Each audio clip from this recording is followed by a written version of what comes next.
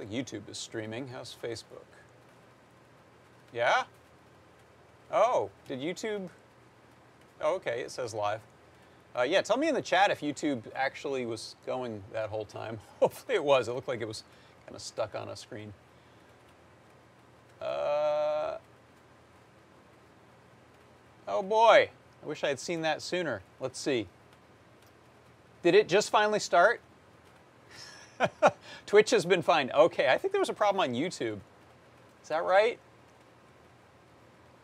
That's going to be a pain in the neck. Yeah, will someone confirm on YouTube when things started or stopped? Only just now you see me. Oh, wow, that's interesting. The YouTube took its time actually going to live. I thought it had gone live. Just got the alert. All right.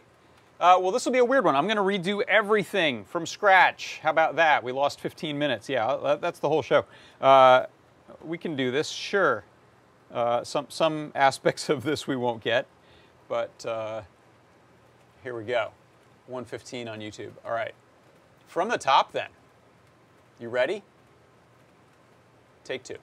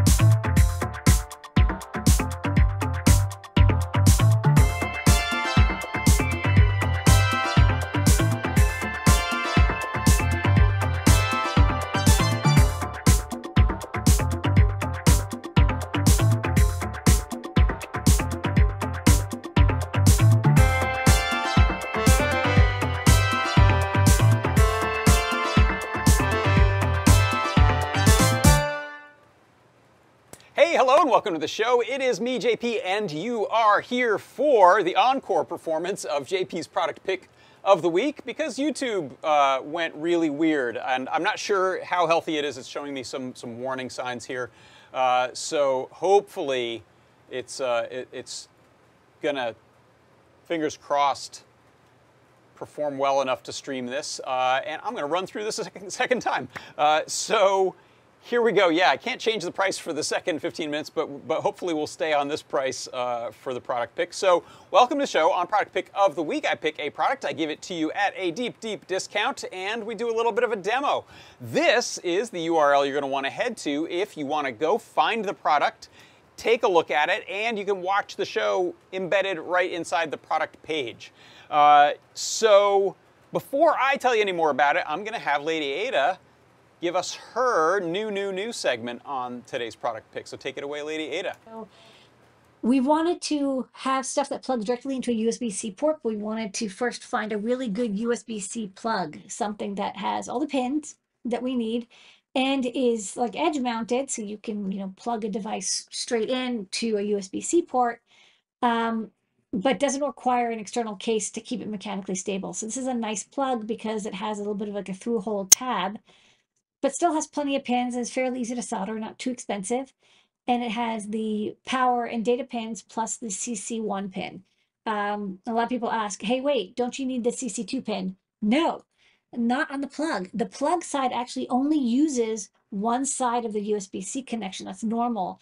And then on the USB jack side, it detects which CC pin is connected, and that way it knows which direction it's plugged in. It should be symmetric. If it isn't, there's something kind of messed up about your computer. But this way it can tell like if it's plugged upright or down ways. Like I said, 99.99% of the time, your computer or host device will connect both together. And you can also disconnect the CC1 pin if you want this as a host USB. So you want to measure the resistance, so you can remove the 5.1K. But this, what's nice is you can plug it right into a USB power delivery, and it'll give you 5 volts. And then if you want data pins from a computer or to connect the data pins of a client device, you're good to go. So I think that this kind of covers everything people need for a USB-C plug. We're trying it out, and if this works out, we'll make some devices that can plug right into USB-C. Yes, yes indeed. So this right here, that's my product pick of the week this week. It is the USB-C Plug Breakout.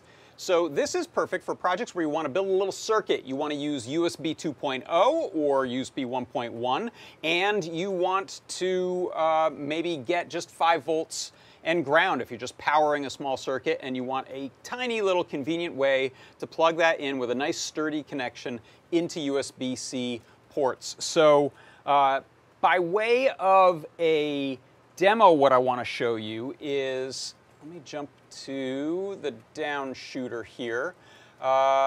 And yeah, that'll work. Let me zoom out a bunch here. So what I've got set up is a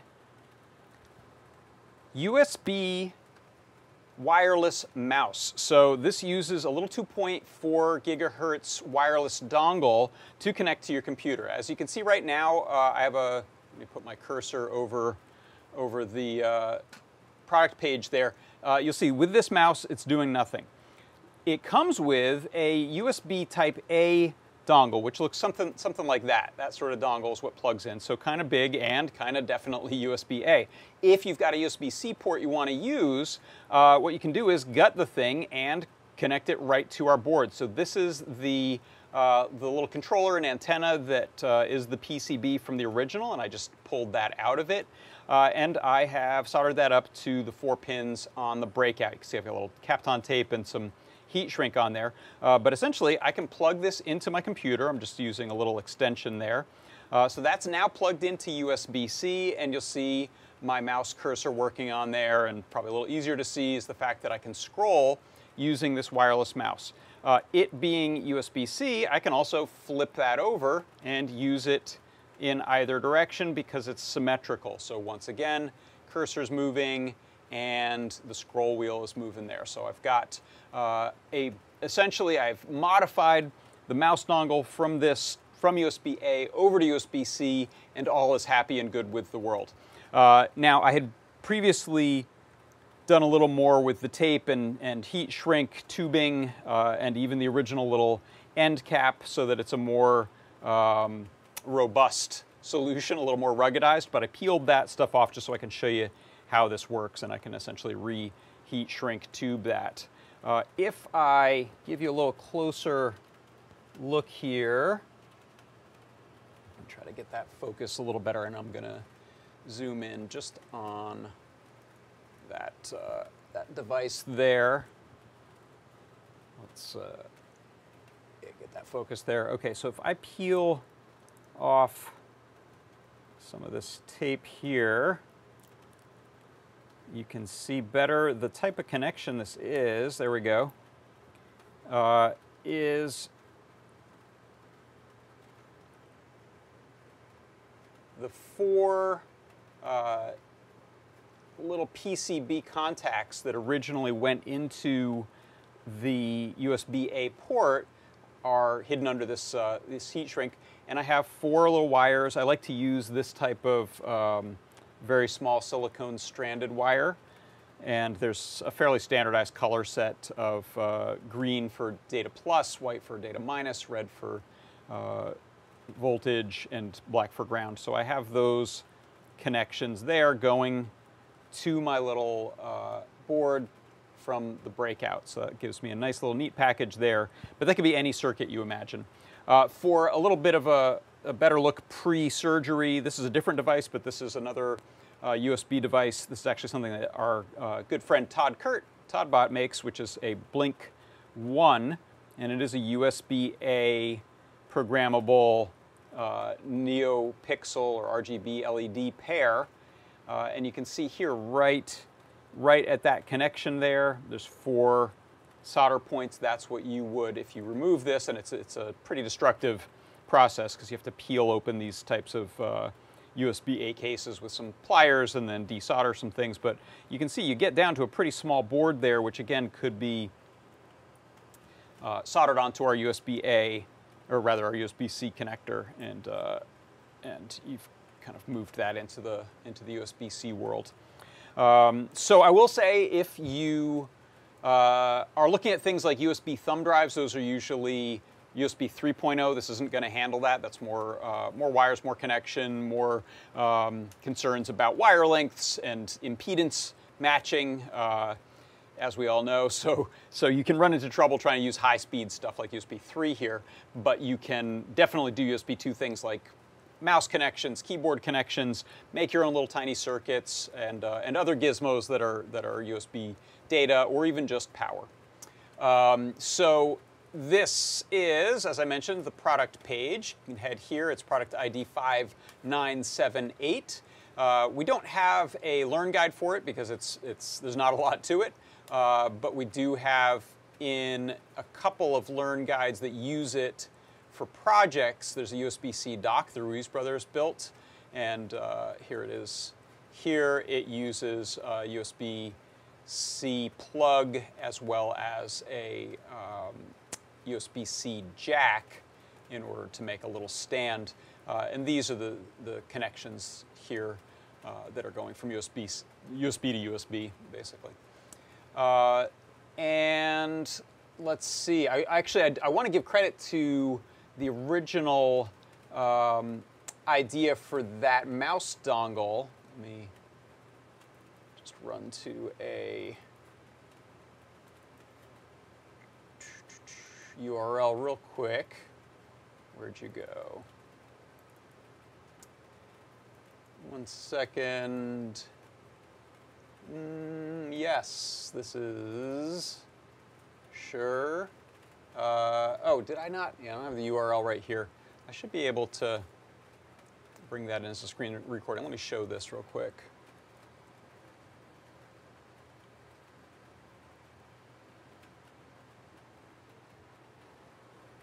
So this is a very similar dongle and very similar process that I followed. I'll put this link in the notes. It was from a post on X by the Jake Nixon.